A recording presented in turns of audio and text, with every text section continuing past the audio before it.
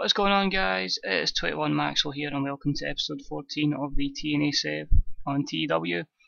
We are back in the New Jersey Atlantic City Convention Centre again. Decided just to do a double taping here, allegedly, is how they put it in real life, as we are on our go home show before we get to Retribution. So hoping for a good 8,500 crowd at the Impact Wrestling event. 13 segments today, mostly matches, a couple of angles to just get hyped to get ready for the pay-per-view. So without further ado, guys, let's get cracking on with the show. Let's see what this will bring us. If we can push to a 70 rating, hopefully we'll soon see. I'm thinking we'll just have a shot of it. We start off, Austin Aries and Rhett Titus come down to the ring. They take microphones and start talking to the crowd before eventually getting interrupted by Kenny King and Adam Cole. They have a big argument going back and forth on the microphone before agreeing to face each other tonight in a main event tag team match. 73 rating. Both storylines progress, no worker skills improved, but that's a decent solid start to the event. In a match that had some good action and average heat, Magnus returns to defeat Billy Ray in 10:22 with the Tormentum during a match with Mike Bennett run in and attack Billy Ray. All your road agents reports are just on the commentary and stuff like that. Worker improvements are none, but a 58 is solid for two workers that really haven't done much recently, but are still kind of upper, mid-card and main event talents. Abyss then sets up a table in a kind of small segment, and he takes manager Shad Gaspard, which is Washington, and puts him through a table with a powerbomb to send a message to Shad Gaspard. Continues the biggest monster storyline, and it gives a 51 rating. Next up was two other main eventers or upper mid cards with nothing much on. In a match that had some good action but not much in the way of heat, John Hennigan defeats Samoa Joe in 8:27 via pinfall with a super kick. During the match we also had Hawkins run in and attack Samoa Joe, so Hawkins is continuing the feud, getting John Hennigan the win, and that gets a 55 rating.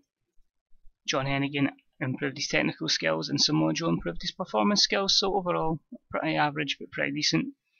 The cameras then pick up in Velvet Sky and Angelina Love right as they jump Beth and Gail Kim. After a few seconds, the Beautiful People has Beth and Gail Kim on the ground and begins laying out them with a series of kicks. As the announcers and fans scream their outrage, Velvet Sky pulls out a paint bucket from underneath the ring. With a scale of menace, both villains proceed to paint Beth and Gail Kim yellow. So a storyline to get a segment to get the storyline of the knockouts up a wee bit. A 64 rating for 4 knockouts is pretty good. And hopefully that gets a good bit of heat on Angelina and Velvet Sky before the Fatal 4-Way at the pay-per-view. And a match had solid running in-ring action but not much in the way of heat. Shad Gaspard squashes Spud in 6:36 with magnificent 49 rating. Washington did good stuff back at ringside, even though he kind of injured since being put through a table, but it's just a match to demonstrate and showcase the monster abilities of Shad Gaspard. The Bulls then challenge the Bromans to a match. In order to get it, they say they'll put their tag titles on the line in the match, so that's going to happen. The Bulls are going to defend the titles against G-Rilla and Eddie Kingston and the Pro Men, and if I can get another tag team together, I'll make it a Fatal 4-Way. That is to be confirmed. Eddie Edwards has improved in acting, so that's good as well.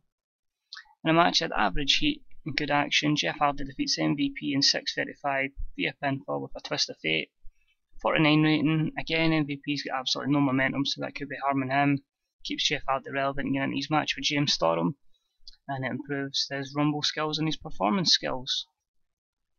We then have Christy Hemme backstage with Drew Galloway and Harry Smith talking about their upcoming match. This is going to be a big British tag team, one of the tag teams I could bring in for Retribution in the tag match. A 56 rating. Christy Hemme has now switched to a fan favourite gimmick and it got an initial 99 rating. So an average segment there. In a match had some good action and average heat, Matt Hardy and Ted DiBiase defeated Drew Galloway and Harry Smith in 12:07 when Ted DiBiase defeated Drew Galloway with Dream Street. So basically keeping Matt Hardy strong. Ted DiBiase's kind of just lost his way a wee bit, but that's a kind of match to get him over a wee bit, and hopefully this can be a kick on for the likes of Drew Galloway and Harry Smith to go, right, we've lost this, no more arrogance, we are going to kick on and really take this tag division by storm. talking of James Storm, Jeff Hardy's celebrating the ring, James Storm's running the rings and attacking him, beating Jeff Hardy down to the mat. So basically just another one to get that storyline over, get ready for the match at the pay-per-view, and I get a 53 rating. And then finally we have a good match. In a match with some good action and average heat, Adam Cole and Kenny King defeated Austin Aries and Rhett Titus in 2022, when Adam Cole defeated Rhett Titus via pinfall after using a foreign object. Adam Cole seemed off his game. 2 storylines have advanced for this segment. We still get a 75 despite Adam Cole being off his game, and no worker improvements despite that. And to finish the show off, in the ring, Bobby Lashley and Bobby Roode are having a contract signing for the upcoming match, with Kurt Angle serving as the host of the contract signing segment. Bobby Lashley signs the contract first before handing it over to Bobby Roode, who jots down his name and making the match official. However, things don't go to plan, as afterward Bobby Roode, Bobby Lashley get into a brawl. Perfect way you'd set up going into a pay-per-view with they two fighting each other, Kurt Angle being the GM. Unfortunately still as a non-worker we can't use. So an 80 segment there. No worker improves, but solid segment with them. Pre-booking, I'll just book that when I get to the pay-per-view. And overall that show gets a 73. That may actually be my best TNA show yet.